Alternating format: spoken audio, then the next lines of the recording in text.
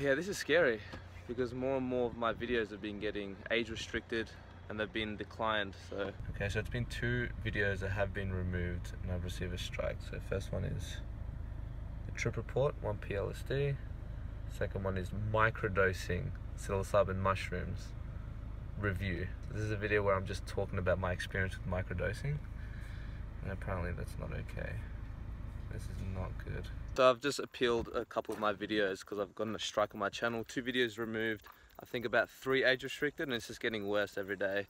Adam's in the same boat. Just in case anything happens, Adam's made the same video. Just go like my Facebook page and my Instagram, because I don't know, all it takes is just 1 more strike for my channel to kind of get effed in the A. So yeah, I don't really know what to do about this. Maybe you guys can write to YouTube and help us out, because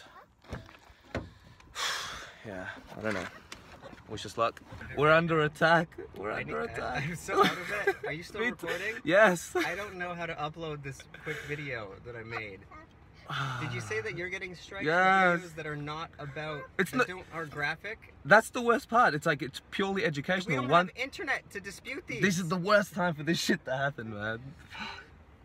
One of us needs to find a link to some kind of like a support thing they can message. Send help, guys, please. We're dying. Yeah, because both my videos were both off. Yeah, both videos that got removed were purely educational. One was a microdosing one where I reviewed my week with it, and then the other one was me telling a story of our trip together. Alright, get me out of this frame right now. Alright. Off. He says goodbye. Off.